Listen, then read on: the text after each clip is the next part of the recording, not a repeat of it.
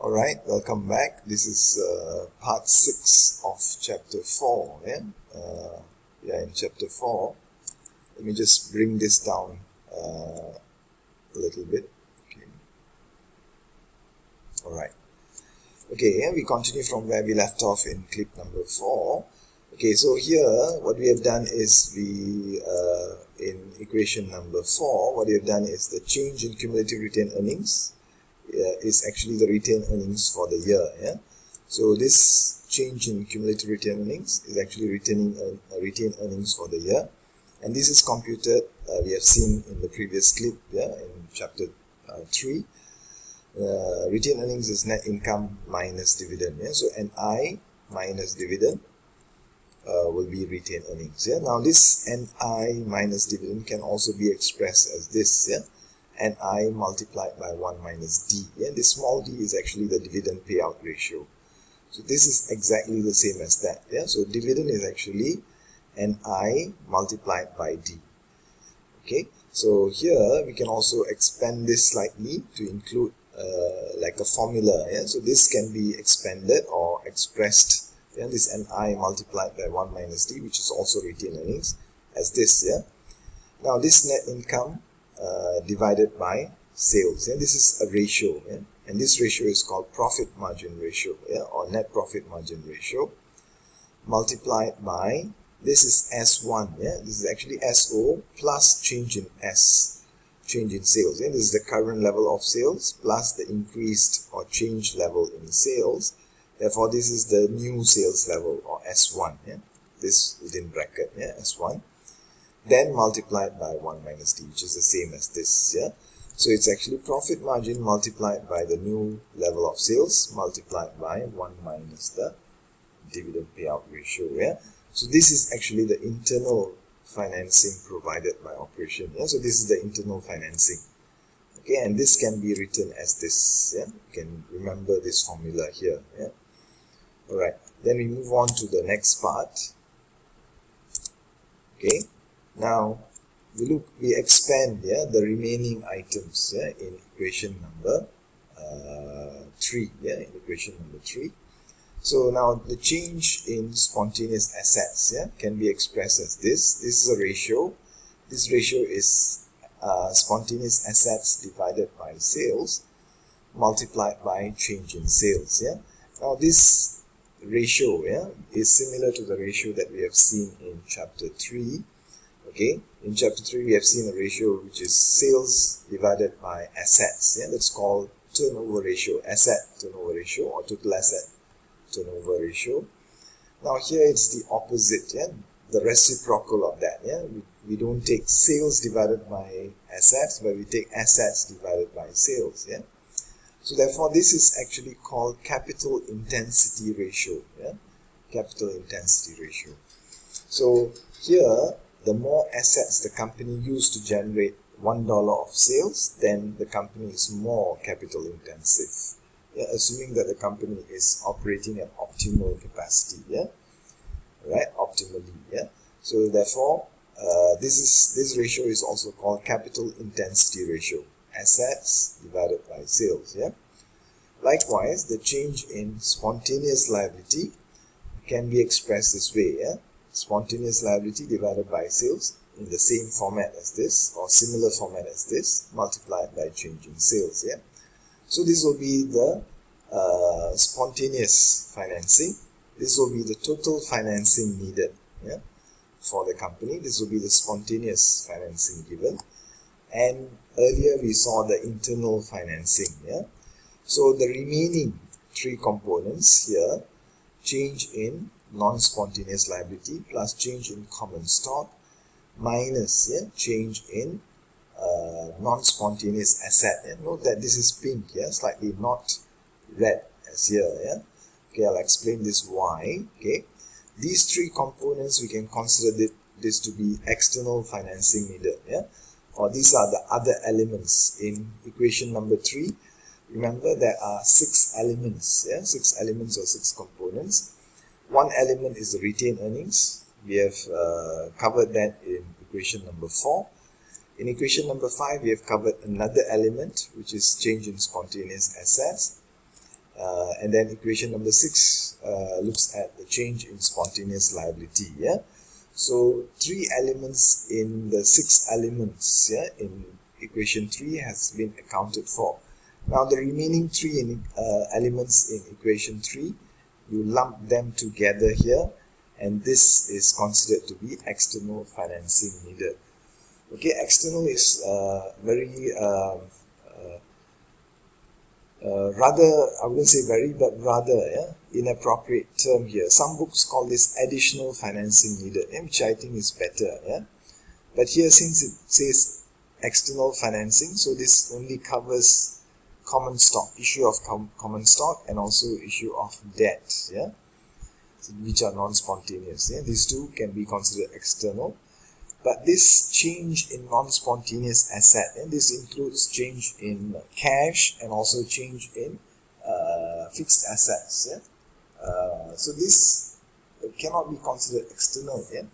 But this can be a mode of financing or a source of financing, which is from the sale of assets in the company. Yeah? So this can also be a form of financing. Yeah? You can sell the assets, you get some funds, and these funds can be used to purchase other assets that are required. Yeah? So these are the other elements. So this will become EFN. Yeah? Now with this equation, these 3 equations, yeah, we replace these 3 equations, 4, 5 and 6, into equation number 3. Yeah? 4, 5, 6 and 7. Yeah? We replace, therefore we have EFN on the left hand side and all the other elements on the right hand side. Yeah? So we have this, which is here, which is change in spontaneous asset, and this change in liability is here, the second element here, and the third element is from equation number 4. Yeah? This is retained earnings or internal financing. Alright, so this is equation number 8, yeah? And you need to remember this equation. This is the EFN formula, or external financing needed formula. Alright, this external financing needed formula is repeated here, okay, and we try and explain, yeah, each element. So there are actually 3 elements on the right hand side of the equation and 1 element on the left hand side. Yeah? Let's look at each element in turn. Now this element, the first element, is the expected increase in spontaneous assets. Yeah, as you can see here, this is also the expected total financing needed. Okay, so based on the increase in sales, okay, by using this formula, we determine the change in assets that are required, okay, to support this change in sales. So this will be the total financing required for purchasing new assets. Yeah. Now, second element, okay, is the expected spontaneous financing. This comes from spontaneous liability over sales multiplied by the change in sales. Yeah, so this will be the expected spontaneous financing, the second element. Yeah, so this minus that, not this. Yeah, it's minus. Yeah, not add. Yeah, and then the third element will be this expected internal financing. This comes from retained earnings. Yeah. And this is profit margin multiplied by the new sales level multiplied by 1 minus D, yeah? 1 minus the dividend payout ratio. So this will be your 3 components on the right. Yeah? So the left will be what you expect, yeah? Expected external financing needed. This is EFN. Yeah? So this is the total financing, but if you add these 3, yeah? 1, 2 and 3, this must be equal to that. But because we want to express this equation in terms of EFN, so you bring, yeah, these 2 to the right hand side. Therefore, you have negative, yeah, here. This minus these 2 will be the external financing needed.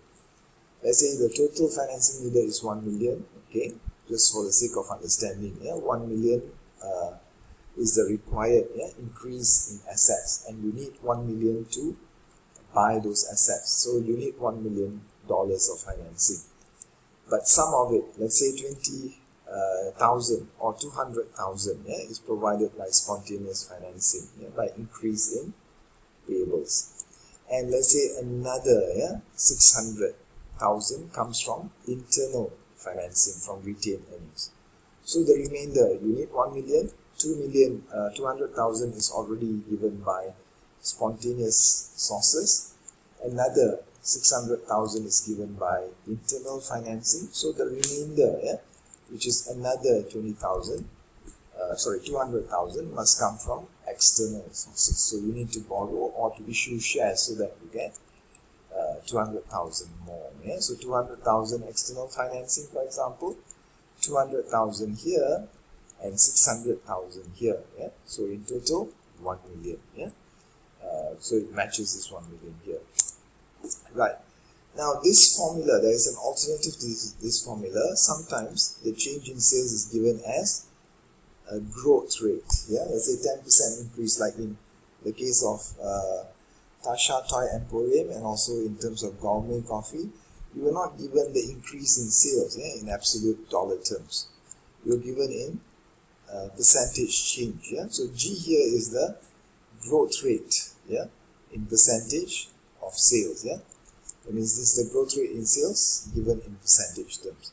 So if you are given this, then you need to replace the change in sales, the absolute value, with this. So you can replace it here. Then you find that the formula is slightly different. So you restate equation number 8 as equation number 10.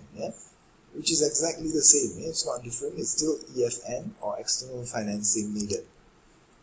So this is equal to this first element. Where's the cursor? I can't see the cursor. This first element is equal to this first element here, and this is the expected total financing needed. And the second element here is the same as the second element here, and this is the expected spontaneous financing.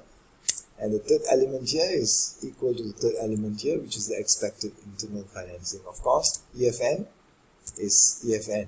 EFN here, cursor is missing again. This EFN here is the same as EFN here, and this is the expected external financing needed. So with that, we look at the formula. We have looked at the formula. Now let's look at the formula when it's placed on the illustration, the diagram that we have seen earlier. This is the new sales level. So with the change in sales, if you are given the change in absolute terms, then you can determine S1, the new level of sales, by this formula. SO plus the absolute increase in sales. You get S1, or new sales level.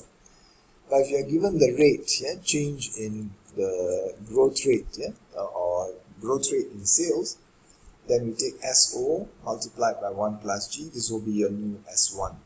Right? It depends. So depends on how the information is given. So in Tasha Toy Emporium and Gourmet Coffee, you are given this G rather than this. So we have used this formula. Right? Then in the income statement, after forecasting sales, the next step is to forecast the new net income level. So this, if you are given the delta S, you use this formula, profit margin multiplied by the new sales level. If you are given the growth rate, then you use this formula, net income multiplied by 1 plus G. 1 plus the growth rate. Then given the dividend policy, you can compute the dividend policy, new dividend payout ratio, based on the dividend payout ratio. So this value here, this expression here multiplied by D will be the dividend paid out for the year. If you are given G, for example, the growth rate, then it's just this element multiplied by D. Either way, it's just multiplied by the dividend payout ratio. This is dividend payout ratio. Then the remainder will be your retained earnings. Therefore, this minus from this. Therefore, it will be 1 minus this D. This is the same element as this, but rather than multiplying by D, you multiply here with 1 minus D. That is your internal financing provided. If you are given the growth rate, then the formula would be this. If you are given the growth rate here, then the formula of retained earnings will be this. Right, and this is the internal financing provided. Next, we move on to the balance sheet. Balance sheet, we based on the change in sales here, either it's given like this or like this, then we can forecast the change in assets. The formula is this. If you are given the change in assets in absolute terms.